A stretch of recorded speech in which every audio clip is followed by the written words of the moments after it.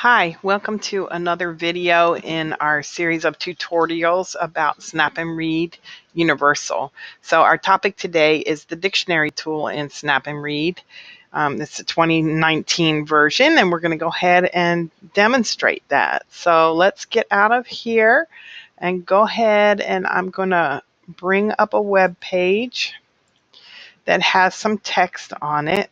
So I'm going to go with Romeo and Juliet, which is one of my go-to links that we can use. And we're just going to bring up the script. This is a text-based web page. And now I'm going to go to Snap and Read Universal, which is this icon with the scope up here. And I'm going to turn it on to activate it. I do want to check my options and make sure that my dictionary tool is turned on here. So dictionary, double click for a definition. We want to make sure that it is active, and we are good with that. So we're going to go here, and now we are back to our web page, Romeo and Juliet. And I am going to come over here and double click on a word. How about piteous? So I double click it, and we're going to wait a second, and up pops a dictionary definition. It's an adjective deserving or inciting pity.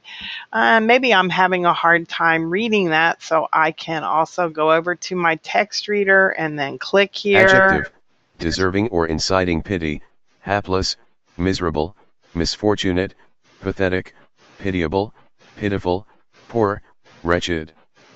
And so I can find out what that word means. So that's very helpful when our students are trying to read some words within their web page or something that they're doing, maybe a research paper. So that is how you would do that.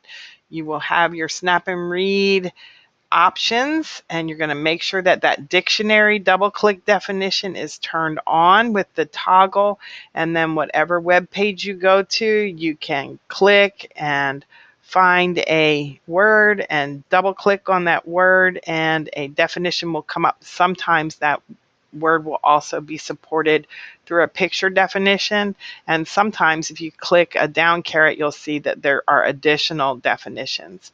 Again, you can read that definition by clicking on your text tool and then clicking over in the box. The act of continuing an activity without interruption, continuation. So we can stop and go with that as much as we want just by clicking and clicking again. And that is how you use the dictionary tool in Snap and Read 2019.